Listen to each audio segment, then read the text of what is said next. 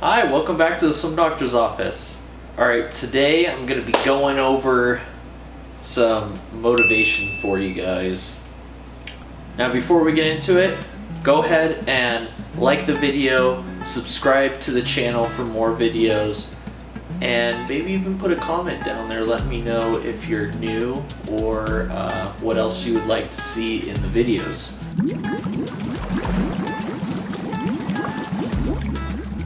Alright, the number one thing I tell all of my clients is not to work too hard.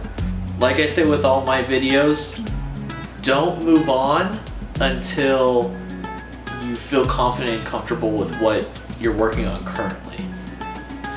You don't want to be working on too many things at the same time, and I've covered this in a lot of my other videos, but I'm gonna bring it up again. Your brain can't work on too many things at the same time. So break it into parts. Do floating first, do kicking, then do arms, and then lastly do the breathing. Very last thing you do is work on the breathing.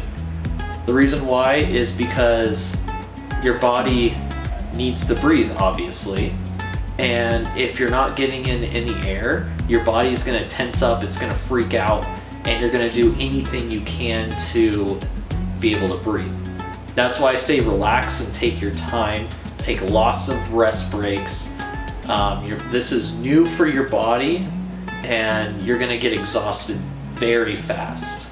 Even if you're a seasoned veteran with swimming, if you're learning something new with swimming, take rests. That way you can recharge your brain and you can recharge your body.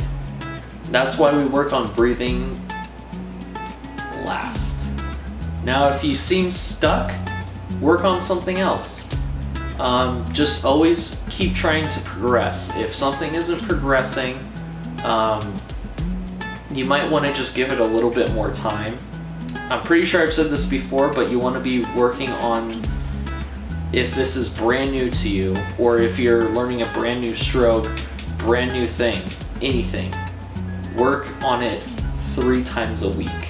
That way, you don't forget it along the week. I've had a lot of clients who they come in once a week and I teach them swimming, and it takes them a very long time to learn. Now, obviously, that's not everybody. Some people are just naturally good at that kind of stuff and they just do it once a week. But for the most part,